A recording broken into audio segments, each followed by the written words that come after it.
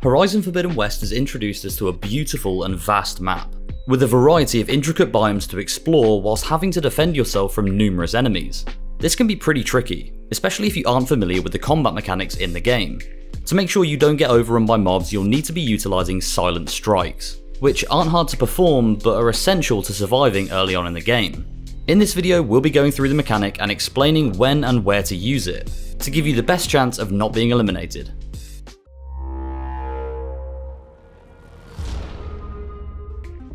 The first thing you'll want to know is when to use a silent strike. These are most effective when you are close by to a mob that is somewhat isolated from others.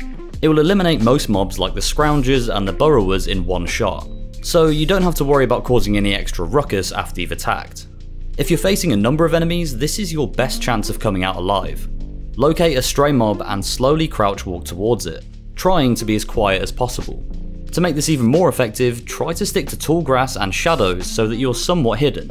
One thing to note is that whilst the name of the attack might suggest that it's silent, it certainly can still give your position away, which is why it's vital to make sure that the mob you're attacking is not too close by to another, as if it is, then it will hear you and suddenly all hell will break loose.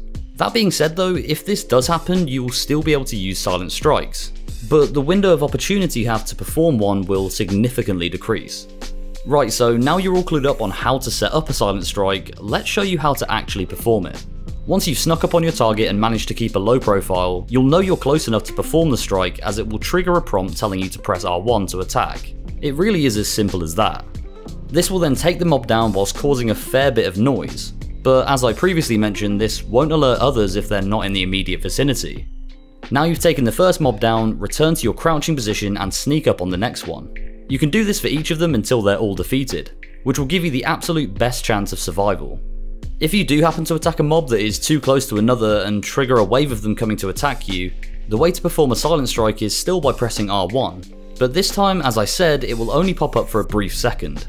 It's definitely still worth trying to master this, as one-shotting them will definitely help you in a time of panic, but it will be a fair bit harder, so try to be as stealthy as possible in the first place.